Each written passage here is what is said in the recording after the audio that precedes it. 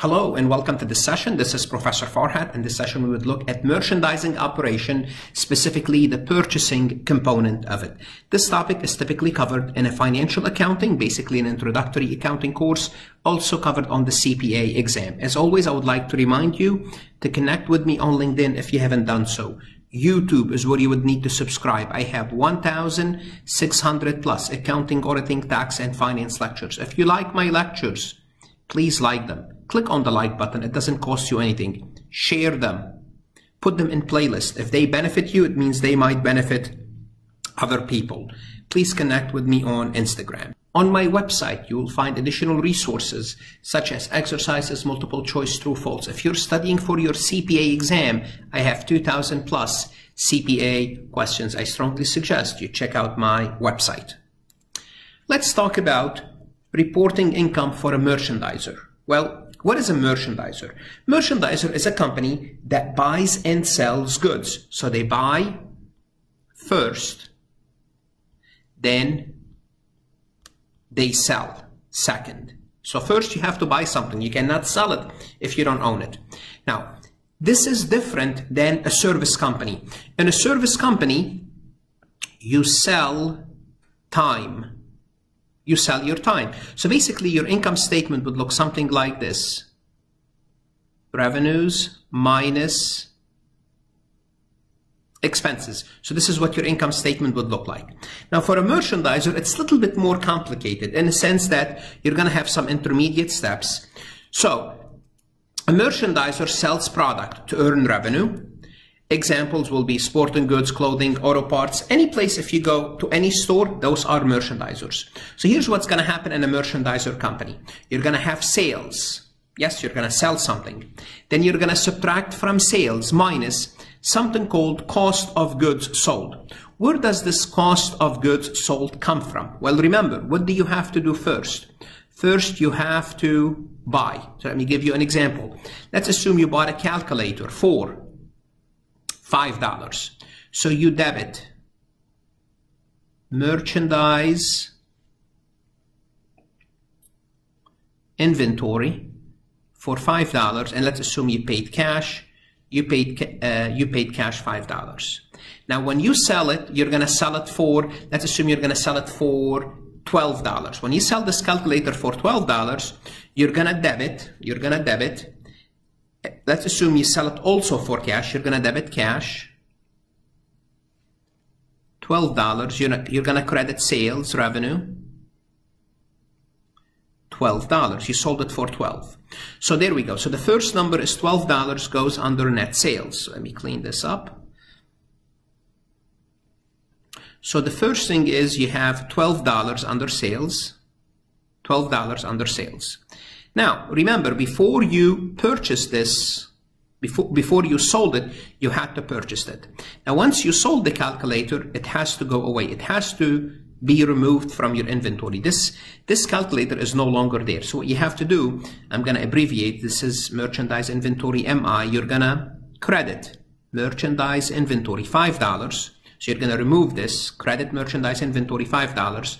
And merchandise inventory becomes something called cost of goods. Sorry, let me just, I'm going to abbreviate because there's not enough space to write it. So it's going to turn into cost of goods sold $5. And this is where the $5 is, cost of goods sold. So you're going to debit cost of goods sold, which is an expense. So for merchandisers, first they have to buy, which is $5, then they have to sell it. They sell it for $12. But notice what we did, and I'm gonna talk about this later. We have two entries. We had two entries. One to record the sale, and the second one to record the cost of the sale. Now, sales minus cost of goods sold equal to something called gross profit of $7. From your gross profit, you incur operating expenses. Let's assume $4. And you would be left with income with 3. Where did the 4 came from? I just made it up. So this is the income statement for a merchandiser, which is a little bit more involved than a service company, because in a service company what we did is we only had revenues minus expenses. We did not have this cost of goods sold account. Now also Also, what's different is we introduce the concept of merchandise inventory. Generally speaking, service companies, they don't have merchandise inventory, and if they do have it, they have a small amount, so it's not a major portion of their assets. And this is an income statement for a service company, and this is an income statement for a merchandising company. And notice this new intermediate steps: cost of goods sold, which gives us gross profit when we deduct it from sales. So this is an overall picture.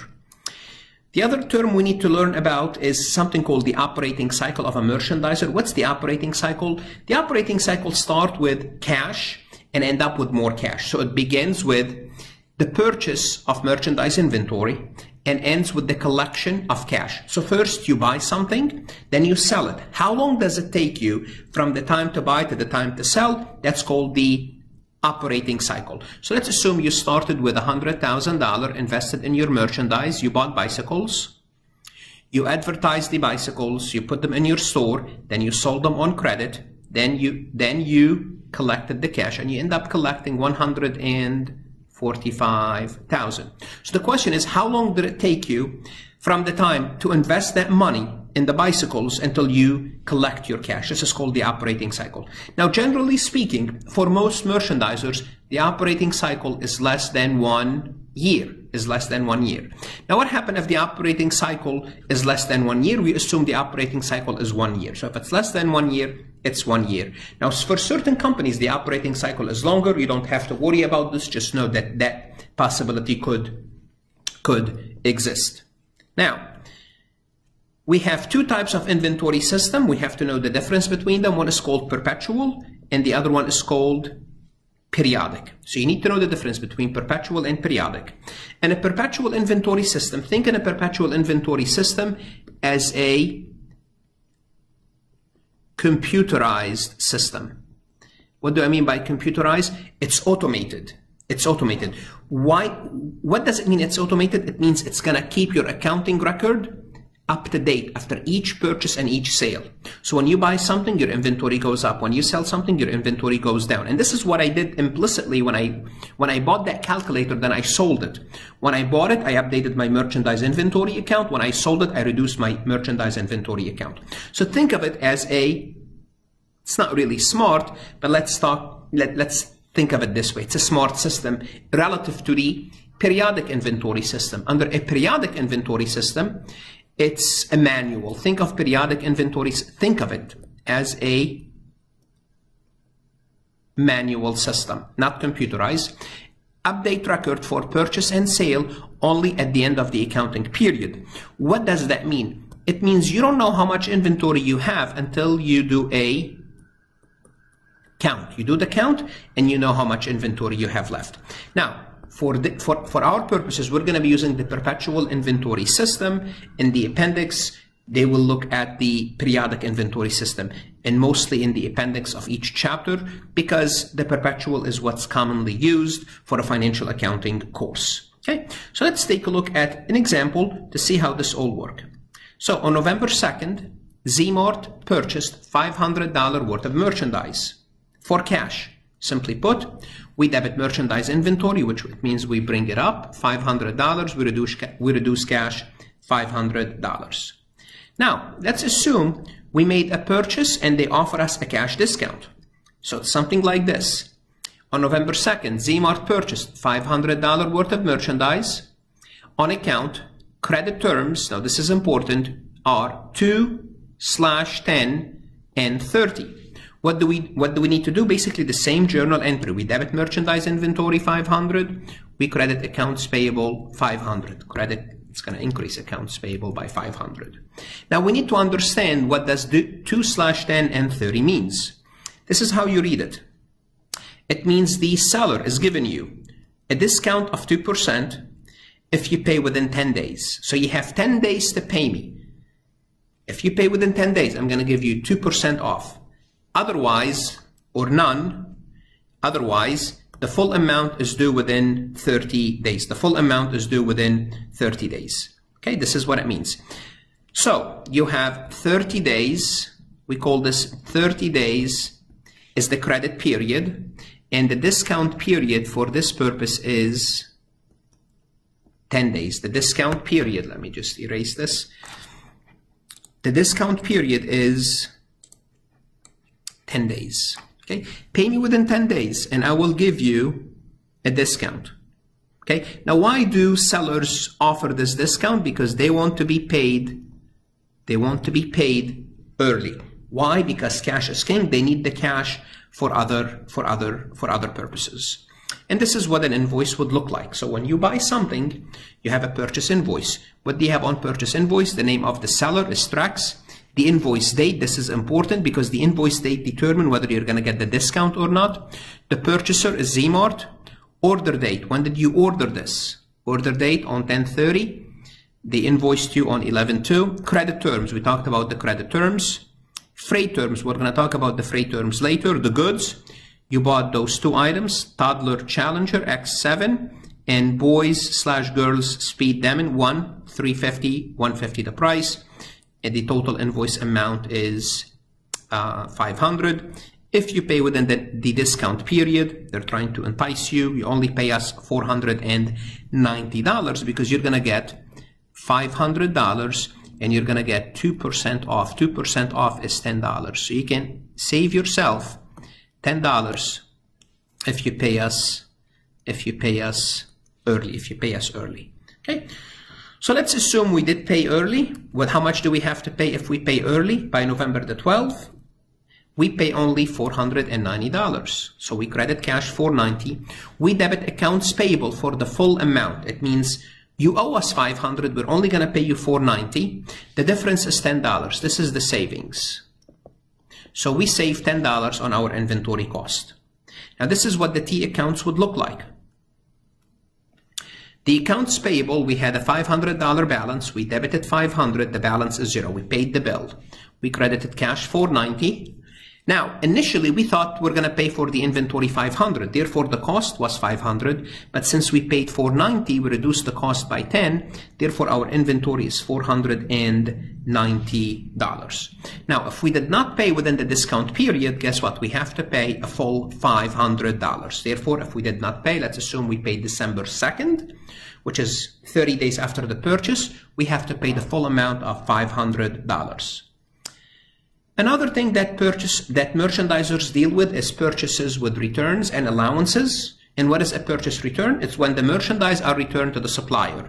You purchase something, and I'm pretty sure most of you are familiar with a purchase return. At some point in your life, you had a return. So you return the merchandise. Purchase allowance is a little bit different. Purchase allowance, it's a price reduction. All what you do is you call the seller and you tell them, I'm not happy with the product, or you send me the wrong size, the wrong color, the product was damaged during shipment, and the seller might say, keep it, and I'm gonna give you a discount, a price reduction for the defective or unacceptable merchandise. So let's look at entries to deal with this. Let's look at a purchase allowance. Let's assume November 5th, Zmart, the buyer, issue a $30 debit memorandum.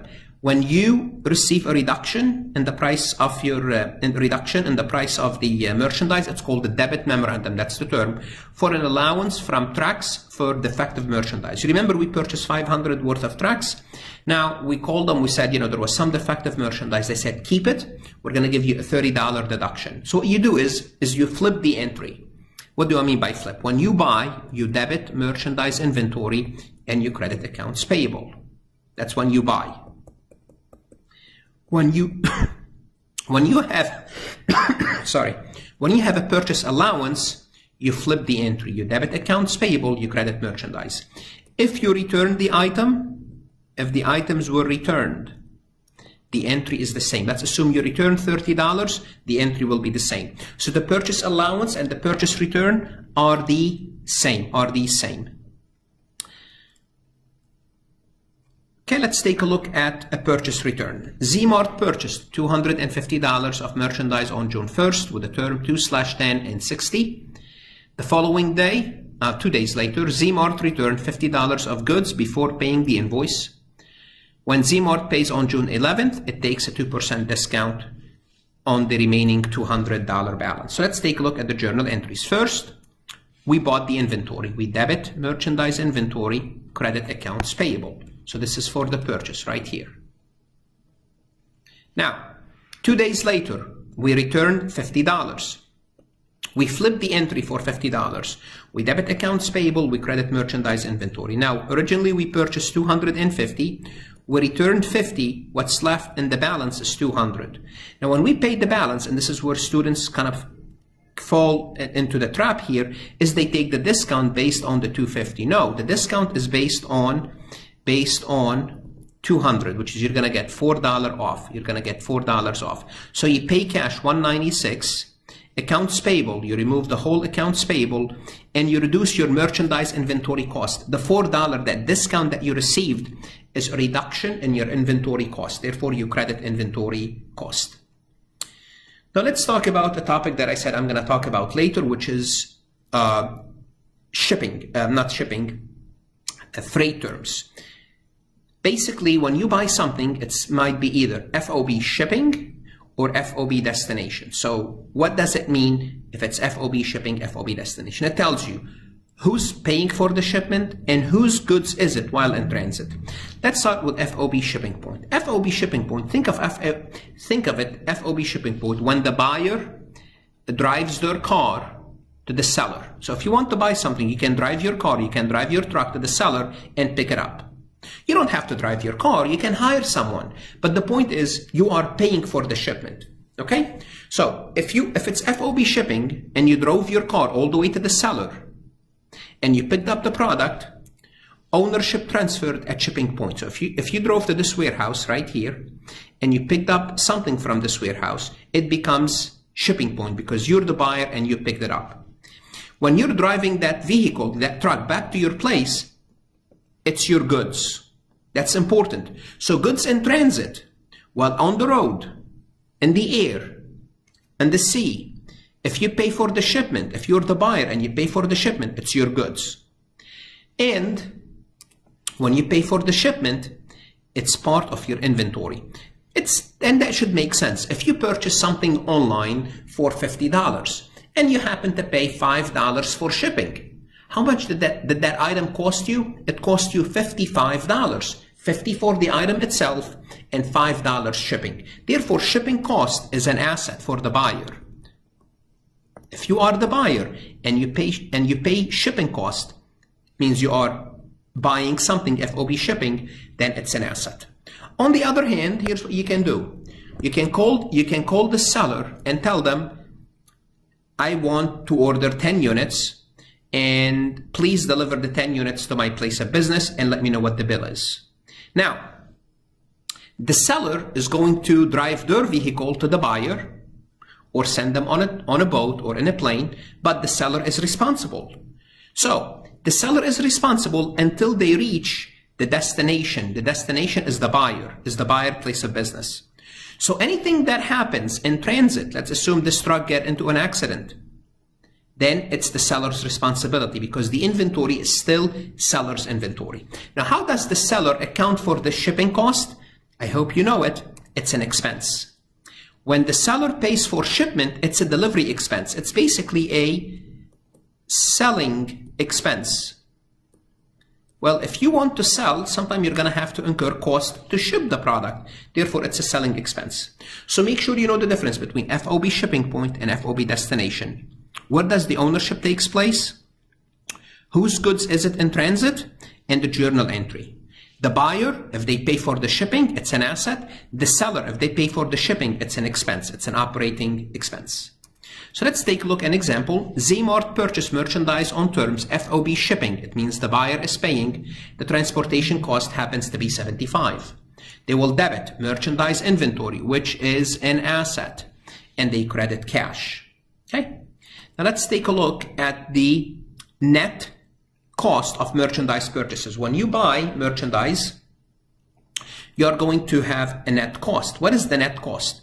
Well, when you buy something, it's going to be starting with the cost of that something. So for this company, they purchased $235,800 worth of goods. Then they receive discounts. Remember, the discount reduces your cost. Notice minus $4,200 in discount. Then if you returned anything or if the buyer if the seller granted you any allowance, you're going to reduce your cost by the allowance. Now remember, if you paid for transportation cost, you're going to add your transportation cost of $2,300. So simply put, the cost of the merchandise minus the discount, minus the returns and the allowances, plus the shipping cost will give you your net purchased cost. How much did you pay for, how much did it cost you to buy those merchandise? In the next session, what we will do is we would look at the selling. In this session, we looked at the buying.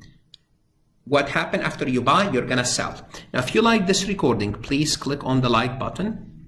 As always, I would like to remind you, if you're looking for additional resources, check out my website, especially if you're studying for your CPA exam. It might help you earn that 5, 7, 10 extra points to move on with your life and be a CPA. It's a 20 to 30 year investment in your career. Make that investment wisely. I'm always here to help you. Study hard and good luck on your CPA exam.